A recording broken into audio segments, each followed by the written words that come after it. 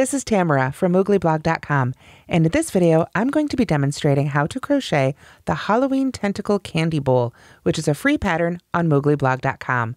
Please go to the link in the description for links to both right and left-handed video tutorials, as well as the written pattern and all the supplies you need to make this fun object. Here you can see it is made with Bernat blanket, 2 colors but just 1 skein of each. I used white and this dusky blue, but you can choose whichever colors you like. I also used a USL 7mm hook, and as you can see, this makes a great big bowl, perfect for your Halloween candy. It's also got these fun tentacles that add a little extra stability and some more Halloween fun. This is a really simple pattern made primarily of half double crochets, so today I'm going to be demonstrating just the finer points, the trickier bits, and the assembly. Now, as you can see, this bowl is made in 3 pieces: the inner bowl, the outer bowl, and the underbelly or under tentacles. Each of these are, again, very simple pieces, mostly made in half double crochets. And if you've made the octopus squish, which is a stuffed animal that looks an awful lot like the bottom half of this bowl, then you'll know how to make many of these pieces already. So let's get started. So to begin the outer bowl of our Halloween Tentacle Candy Bowl, we're going to use our color A, whatever that color is, and we're going to start with a foundation single crochet. So I've started with the slip knot on my hook, and I'm going to go ahead and chain 2. So 1 and 2. And then I'm going to insert my hook under that underneath hump, the back hump if you will, of that first chain I made, yarn over, pull up a loop, yarn over and pull through just that first loop, and yarn over and pull through both of those. And that is a foundation single crochet. Then I need to make 75 foundation half double crochets for a total of 76 stitches. So to do those, I'm now going to yarn over before I go under those 2 loops at the bottom of the previous stitch, yarn over, pull up a loop, yarn over, pull through just that loop. Oops, I pulled through 2 of them, so I just need to push that one back off and get them sorted here. There we go. Sometimes those bulky yarns want to come along for the ride. There we go. Now we can yarn over and pull through all 3 to finish our half double crochet. So let's do one of those one more time. We yarn over, go into the 2 loops at the bottom of the previous stitch, yarn over, pull up a loop.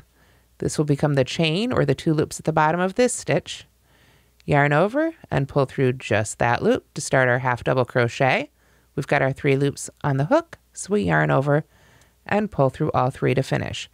So you want to make a total of 76 stitches for your first round. After you've done that, you simply join, or excuse me, you don't join because we're going to be working in a spiral. So go ahead and make the rest of your stitches, and I'll see you when we've got our 76 stitches ready to proceed. Okay, so after you've got your 76 stitches made, you should have a lot longer of a row than this one, but this is just my small one for demonstration. What we need to do now is start to work in the round, but we're not going to join with a slip stitch. Instead, we still want to bend our row here so that our first stitch comes back to meet our last stitch, and we want to make sure that there's no twist there. But now we're just going to start crocheting right into that first stitch, that foundation single crochet. We're just going to crochet right on into that without a slip stitch or any sort of turning chain or chain up, so to speak. So for round 2, we are going to work 1 half double crochet in each stitch around. We're just going to be working even. So we're going to go ahead and yarn over, and then we can bring up that single crochet right there and go right into the top of that stitch and complete our half double crochet. Now when we come back and finish our bowl here, we'll use this tail end to help cinch up that little gap right there and close that on up nicely so that it's more of an invisible seam. But by working in a spiral, we won't have those slip stitches to create a line in our project. So as I say, for round 2, you just continue to half double crochet in each stitch around. However, since we are working in a spiral, I strongly recommend that you put a stitch marker in the first stitch of each round here, beginning in round 2. Otherwise, because there isn't that slip stitch or that jump up, it's really easy to lose track of exactly where that first stitch is in each round, and you'll end up making too many stitches and sort of ending up with a wonky bowl. So continue crocheting half double crochets in each stitch around for round 2. And then when you get all the way around, you just do the exact same thing for round 3. Just make sure to move that stitch marker up as you continue to grow your bowl. Okay, so after you've made 3 rounds of half double crochets, each with 76 stitches per round, then you're ready to move on to round 4. Now, round 4 is half double crochet in the next 17 stitches, then half double crochet 2 together, then repeat that on a round. So on my little swatch here, I don't have that many stitches, and you know what a half double crochet looks like. So basically, you would just go ahead and half double crochet right in that first marked stitch. And of course, always keep moving that stitch marker on up so you don't lose your place. There we go. And then in 16 more, and then you're ready for that first decrease. And the way I like to do my half double crochet 2 together decreases is actually just by doing a single crochet 2 together decrease. I find that it looks a little bit more like a finished half double crochet than the half double crochet 2 together does. So let's go ahead and do it both ways, but you can try whichever way you like best. So the standard way, the way you're supposed to do it, is yarn over, go into the next stitch and pull up a loop, yarn over again, go into the next stitch, pull up a loop again, and then yarn over and pull through all those loops to create your decrease. And this is the same way you would decrease any other stitch. Make it all until there's just those couple loops left on the hook and then pull through. But you can see it was a lot bulkier and thicker than these other half double crochets. So I find if you just go ahead and work a single crochet 2 together, just as you normally would for one of those stitches, now you've got 3 loops left on that hook, just like you would for a half double crochet. And when you yarn over and pull through, I think that looks a lot more like a finished half double crochet than the standard way. But you can try both and do whatever works for you. But if you follow those instructions all the way around for round 4, then at the end of that, you'll have a total of 72 stitches. Rounds 5 and 6 are much the same. If you follow along with the written instructions, it's just the number of stitches in between the half double crochet decreases that changes. But at the end of round 6, you should be down to a total of 56 stitches. At that point, you do not break your yarn. We're going to move on to making the tentacles. So let me pull up what that piece looks like. Here's our outer bowl with the tentacles attached in our finished color. Here was that very first round we made. You can see here, I can't even actually see where it was that I joined up and finished off that round using that tail end, just sew them together. And then after we've worked our way down here through round 6, these are our 4, 5, and 6 of our decreases, then it's time to add the tentacles. And these tentacles are the exact same ones I used for the octopus squish. So let's go to that footage to see how to make these tentacles. Okay, so on our little swatch here, we're going to say that we've gotten all the way through round 18, and it's time to begin tentacle number 1. So of course, we'll begin that in the first stitch of the previous round there. So for row 1, we're going to half double crochet in the next 7 stitches. So we'll go right into that very next one, just as we would have before for when we were working on our spiral. And you can move that stitch marker up if you want to, totally optional at this point. You might want to go ahead and just move it to the next stitch. That'll tell you where to begin the next tentacle if you prefer. Or, well, after we make this first 7. So there's 1, let's see, 2, 3, 4, 5. And I can getting a sort of a cup shape here since I am working evenly on such a small swatch. Whoops. Let's try that again. And was that 6 or 7? Let's see. We've got 1, 2, 3, 4, 5, 6, and 7. All right. So at this point then, since we're just making our first tentacle, you would leave the rest of those unworked and turn. So then we're going to chain 1, and rows 2 through 4 of tentacle number 1 are just work even. So you just chain 1 and half double crochet in each of those 7 stitches across. So I'm just half double crocheting right back across for row 2. Let's see, I've got 1, 2, 3, 4, 5, so I should have 2 more, which I do. Lands me right in my marked stitch, so I know I'm in the right stitch there. So I guess would be handy for those first couple rows there, just to let you know. And then, like I say, rows 3 and 4, you just chain 1 and half double crochet back and forth again. So let's go ahead and skip to row 5. Row 5, we chain 1, work 2 half double crochets in the first stitch. So there's 1, 2, and then just half a double crochet in each of the next 4 stitches. So there's 1, 2, 3, and 4. And then there should be 2 stitches left, so we're going to half double crochet 2 together there. So I'm going to do it my favorite way, where it's more like a single crochet 2 together. Let's go in the first one, the second one, yarn over, and pull through to finish off. Then we're ready for row 6. To begin row 6, of course, we'll chain 1. There we go, get a little bit more yarn going. And we're going to half double crochet 2 together twice. So let me drop that yarn over, go into the first stitch, pull up that loop, go into the second stitch, pull up a loop, yarn over, and pull through all those loops. Now I keep wanting to yarn over, but we're going to half double crochet 2 together again. So over those next 2 stitches there. Then half double crochet in the next 2 stitches. So 1, 2. Then we are going to work 2 half double crochets in the very last stitch. So find that very last stitch. There we go. There is 1 and 2. And that's it for row 6. So for row 7 of the tentacles, we're going to chain 1, work 2 half double crochets in the first stitch. 1, 2, half double crochet in the next stitch, and then half double crochet 2 together twice over the last 4 stitches. So in the first 2, we've got our first half double crochet 2 together, and in the last 2, we'll have our last half double crochet 2 together. There we are, and that's row 7. Let me pull up a little bit more yarn there, and we're ready for row 8. We're going to chain 1 and turn here, work our half double crochet 2 together in the first 2 stitches, half double crochet in the next stitch, and finish with another half double crochet 2 together. Like so.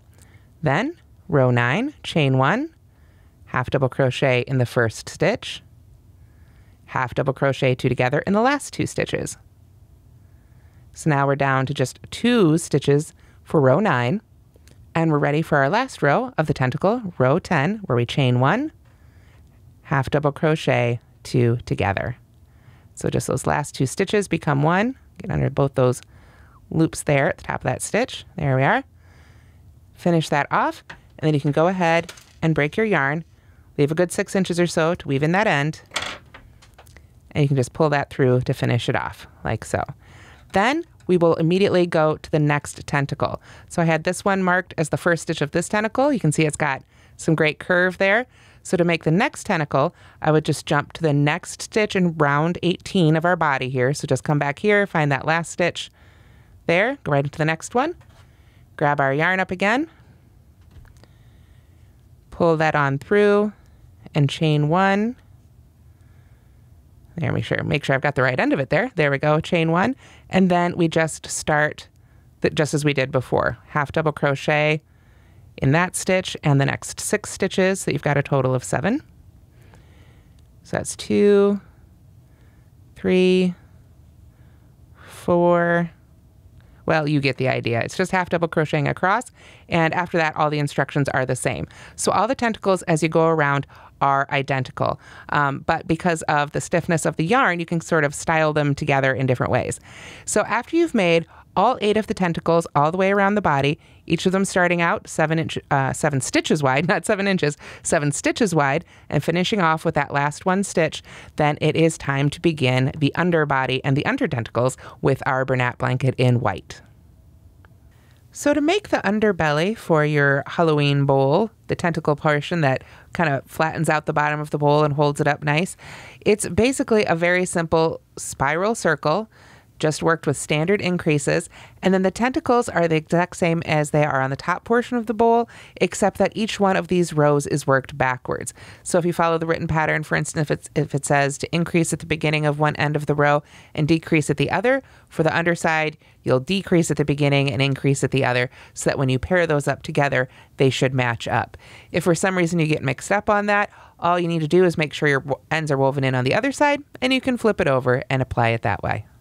And the final piece for our Halloween tentacle candy bowl is the inner bowl. This is just a simple circular spiral made in half double crochets, working our way out until we then work up even for a few rows. So we increase for 8 rows and then work even for 3 more, and we've got a total of 72 stitches around. You can see here I did not break the yarn. Well, I did, but I left a little ball of it that I'm going to use next to start assembling our bowl. And now we're ready to start assembling our bowl. I have the outer bowl here and the inner bowl, and I'm just, as you can see, sliding the inner bowl right on into this piece. I just have a stitch marker right there to help me remember that this was the right size, or right side rather, so this is the side that I want facing up. So sometimes you'll notice too, I leave a little bit of my ends still hanging out even after I've woven them in, I don't trim them off. That's always a good visual clue for me too, to let me know this goes on the inside of my piece. So basically, to start assembling, we're just going to go ahead and line these up. And it doesn't matter where you begin each piece together, just go ahead and find where you want to begin, doesn't really matter at all, and start lining up your stitches. Now you'll notice we had 76 stitches in the outer and 72 on the inner. That's partially to help it fit inside there so that it's not the same size and the inner doesn't end up too big, but that does mean that in 4 different stitches as we connect these, 4 of these stitches are going to have to be worked into twice because there's 4 fewer stitches here. So if you'd like, all you need to do is you can take stitch markers, or you can visually mark it out if you like, and just mark out 4 points on this inner bowl, approximately equidistant from each other. And when you get to that particular section, just make sure to work into that inner stitch twice. Let's go ahead and take a few stitches here so I can show you what I mean. Okay, now one thing you might notice right away is that I was crocheting this direction on my inner and this direction on my outer. And because this is going to be the outside of my bowl, I really want the nice finished edge of my stitches to be on this side. So even though I was going this direction on the inner before, I'm just going to go ahead and grab that loop and put it back on my hook. And then I'm just going to go ahead and crochet back in the other direction. When we go ahead and join up after that last stitch, it shouldn't be a problem at all. So let me pull that little hair of mine out of the way here. There we go. And I'm just going to go ahead and pick a stitch, any stitch at all. It doesn't matter. And I'm going to go through the outer layer. And then I want to make sure to go through that first stitch there of the inner. And then yarn over and pull that loop on through both. And then I can simply single crochet those right together. So like I said, for the most part, you're going to be working even. You just want to make sure to match up those stitches as you go. But at 4 different points that you'll want to spread out around the bowl, you will need to work into that inner, into the same stitch twice. So let's say we've come to one of those marked stitches. Let me finish off that one here. And let's say right here, this next marked inner stitch is the one where I'm going to need to work into twice. All we need to do is go into the next stitch of your outer and that stitch of the inner. And go ahead and make your single crochet just as you normally would. Then go to the next stitch of the outer and go right back to that same stitch of the inner. Might have to just kind of pull it over there, give it a little tug. But you just go ahead and make your single crochet right in there. And you can see from the outside, it doesn't look different at all. From the inside, with this fuzzy yarn, you can barely tell. And even if you could tell, well, heck, that's what you're supposed to be doing. So we're just going to single crochet through both of those layers all the way around the top of this bowl. When we get to the end, we can cut our yarn, join, and sew in that end nicely. Then it's time to apply the underbelly. So now I've flipped the whole thing upside down. You can see the underside of my inner bowl here, and you can see the underside of my tentacles. I've even got a couple of little ends still sticking out there. So now we're going to take that underbelly we made, and we just want to lay it right down on top and match it up with those tentacles. And hopefully, if you reverse those stitches the right way, then they should match up just right. If they didn't, try flipping it over and see if that works well too. Just make sure you've got those ends tucked in. So once you've got those all matched up, then just as we did the top, we're just going to single crochet through both of those layers. For this one, I like to do it from this side, from the blue side again, or the outer side, whatever your color is, since that's the side of the bowl that's going to show. And then for this, I would be using the blue yarn to seam up this section as well, just to keep that consistent over here. And then when it's all done, you can fill it up with candy and get it sitting all pretty. One thing to note, if you do want to add details like tentacle suckers with buttons or any sort of fancy eyes or any sort of other ways you might want to dress up your candy bowl, definitely personalize it and have fun with it. But go ahead and add those buttons and things before you do this assembly step. It's just a lot easier to weave in those ends and tie off all those knots before you do the final assembly. And here you can see our finished candy bowl. I have seamed together the inner bowl and outer bowl with the white. And as you can see, I just worked around with single crochet with the blue to connect the tentacles. So you can see our finished underbelly right there, and all our tentacles are curling up in fun and different ways. One note about this, when you're doing that single crochet seaming around the outside of the tentacles, don't worry too much about getting each tentacle identical. You want each one to curl up and be unique and have some fun of its own, and doing the stitches just a little bit differently will help make that happen. And that's how to crochet the Halloween Tentacle Candy Bowl, which is a free pattern you'll find on mooglyblog.com. Please go to the link in the description for both of those right and left-handed video tutorials, as well as the link to the written pattern, which you'll need to complete this, as well as links to all the other supplies that you've seen here today. Thanks so much for watching, and don't forget to like and subscribe.